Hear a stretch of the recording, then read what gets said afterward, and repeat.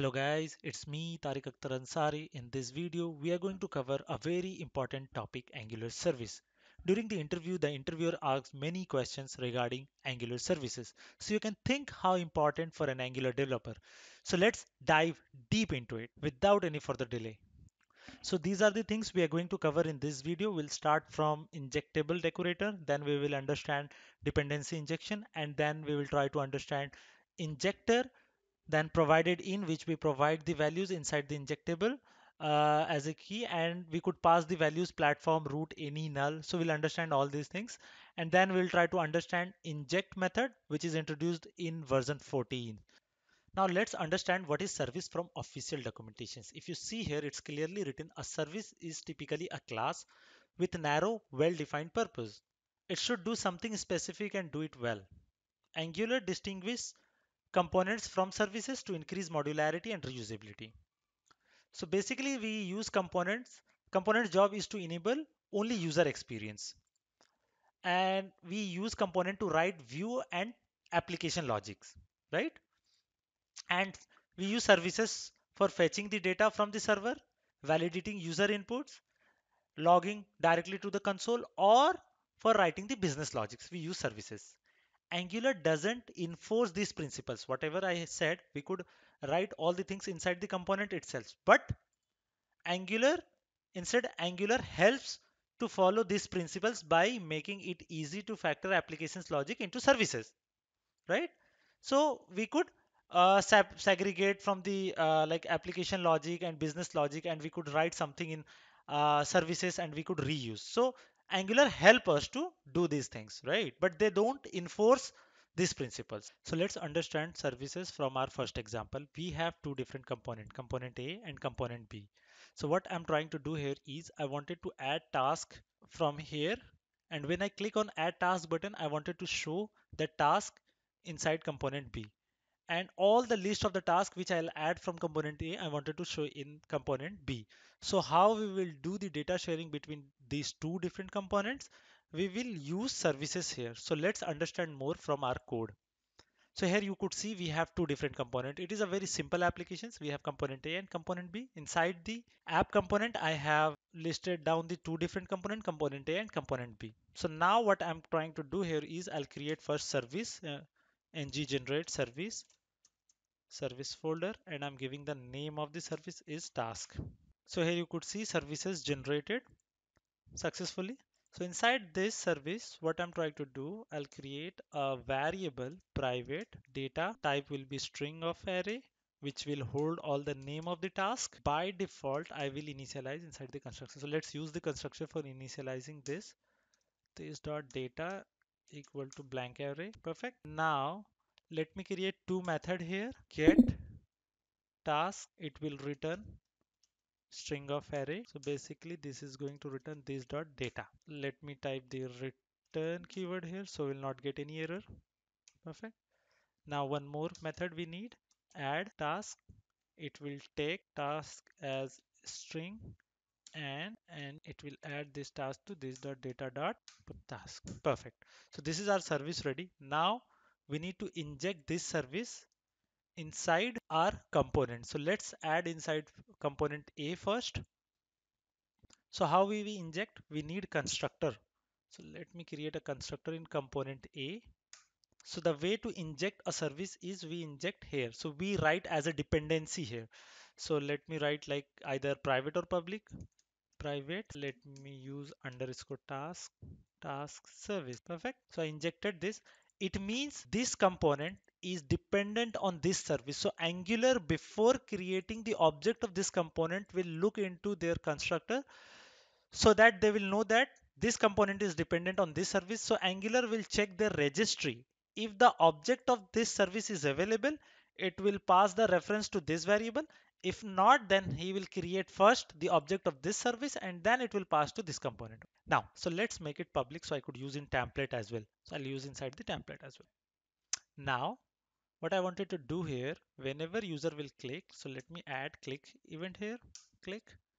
What I wanted to do, I wanted to call add task, right? This dot add task, and here what I wanted to pass string value. So let me create a template reference variable hash task. I could use task dot value here. Perfect. Now, after adding the task, I want to clear the text box as well. So let me add one more statement here, task dot value equal to blank. So I have two statements. This is the second statement. This is the first statement. What this statement will do, it will add the task first and then it will clear the input box. Perfect. That is done here. And I think we are done here for the component A. Now let's inject the same service in component B as well. So here we also need the constructor. I'm injecting the service. We need to import this service. Now let's use this inside this. So I already commented that here we need to show the task list. Let me first uncomment and show you how it will look like on the UI. So as of now, it has some errors. Let me save this. Actually, we haven't saved this service. That's why we are getting error. Let me go here. So it will show like this, task 1, task 2. This is just a static value. Let's update it here. So in component B, we are going here and we need to, let me delete the second one. And instead of directly writing this like, let me use ng for here. Let me take, let task of this dot get tasks, right? So this is the method we are using from the service. So this will return the list of tasks and one by one will fetch. And using interpolation, we could show here task. Now let's go and check. We don't have anything. Item 1. Here you could see it's coming here. If I add, and even you could see the text box is empty just after clicking on the add task. Let me add item 2. Here you could see 2 is coming. Let me add item 3. Don't be worried, I'll give the link of this example in the description. So if you want to check, you can. So what are the takeaways from this example? Let's understand one by one. So the first thing we'll try to understand is injectable decorator we are using just before the class. So this class becomes service. Wherever you use injectable decorator inside Angular ecosystem, that class will become the service automatically. Angular will treat this class as a service. Like if you have seen in component, we have @component decorator that makes the class as a component. So this class is not a normal class, this becomes the component. In the same way, Angular create this class as a service. Now in Angular, services. So here you could see we are passing the option provided in root. What does it means? This means is that the only one object of this service class will be created and will be circulated throughout the application. So whoever needs, like component A needs or component B needs, whoever needs, we will pass the same reference, the only reference throughout the application. It means both the component A and component B is sharing the same object. So we Angular creates only one object and keep inside a registry. So whoever is dependent on this service, Angular pass the reference of this object to that component. That's why we are able to share the services between two different components. Now, if we remove this or if we pass null as a parameter, in that case, we'll not be able to use this service inside the Angular unless and until we'll not add that. Now here you could see that we have started getting error. What is the error? If you see closely, let me open the console panel here. Here you could see that null injector error. If you are getting this, it means they don't know about this service. So the reason because we have added null. So how we could make them aware of this service? So the simply answer is we need to add this in module inside the providers array. Let me import this as well. In that case, it will work as it was working previously. Let's see. Item 1, it's working, blah, blah. It's working fine, right? Now, there is one more way to inject this service. Like we could also inject inside a component, not if we add or if we inject, like if we provides inside this, it means only one object. It will create one object for this module only, and we will share that object inside this module. So whatever inside this module, like we have components or we have services or anything inside this module, we could share the same object of this service with all of them.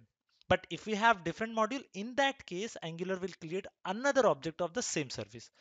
Take an example, we have app module or we have one more lazy loaded module or any module where we are using the same task service inside the providers. If you think that we are sharing the same object between these modules, then that is not happening. If we are using these options provided in null, null or you don't pass anything, both are same. Let's check that. Still it will work in the same way. See here, right? Now, there is one more way like we could use instead of using in module level we could also use in component level. What does it means? Let's understand it. We will able to add inside the components. So here we have component A providers, we are passing this here and we need to import it this as well. Okay, so we already imported here. In the same way, because we are using in component level and we have two different components, we will add here as well. So I think at this point of time, you guys know what will happen.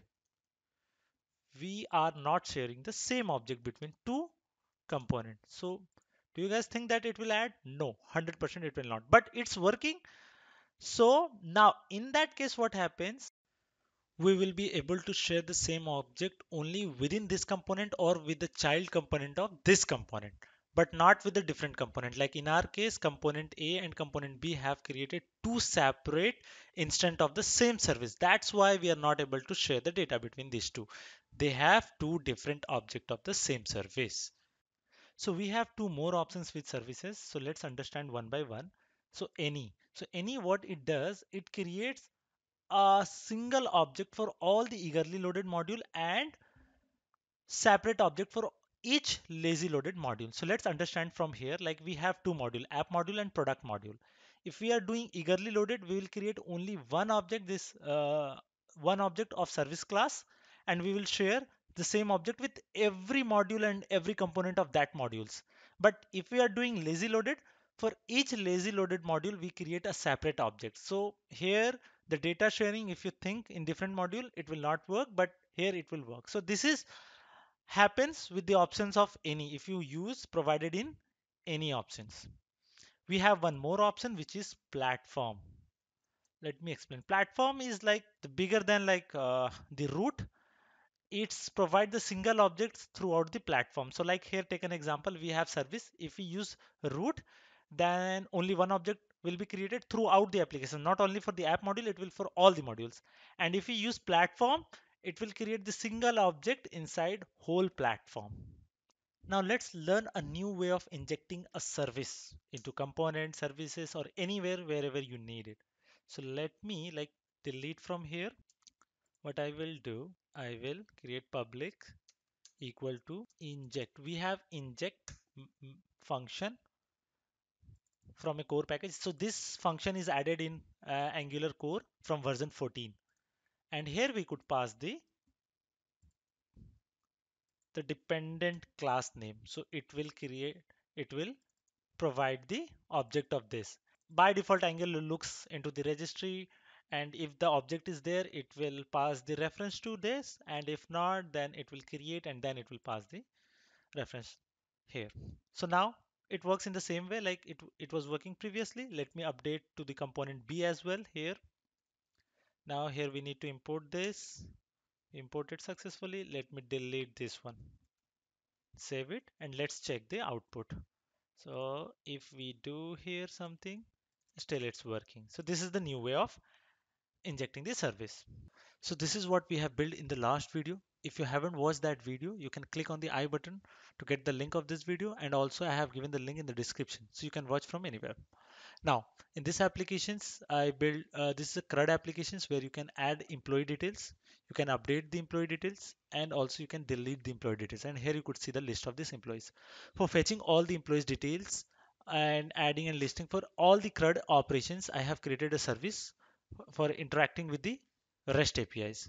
So let's jump into the code and understand in more detail. So here you could see guys, this service is also dependent on other services. this employee service is dependent on HTTP client. And here what I'm doing, I'm trying to connect with the REST APIs and trying to send the data, get the data, update the data, and delete the data. So these CRUD operations I'm performing here. So I have written the services for it, and I'm using these services inside the component. But let me clear one myth, guys. Most of the Angular developer also think that we 100% like it's a mandatory to use services to connect with the REST APIs, but this is not true. You can inject this service inside the component as well, and you can write all the methods inside the component to do all the operations. But as I said in the beginning, like in Angular, we try to separate the view logic and business logics. So that's the reason we use services. Otherwise, we don't need it. We could write all the things inside the component itself. You guys can try. If I'll try, it will take a lot of time. So I don't want to waste much of the time. So that's all for this video, guys. Hope you enjoyed. If you want to watch that video, I'll give the link in the descriptions as well, where I have created this CRUD application. So you can watch from starting to the end, everything. Okay. So thank you guys. And if you like my videos, please like, share, and subscribe my channel. And if you have any questions, just comment down below. I'll be happy to answer.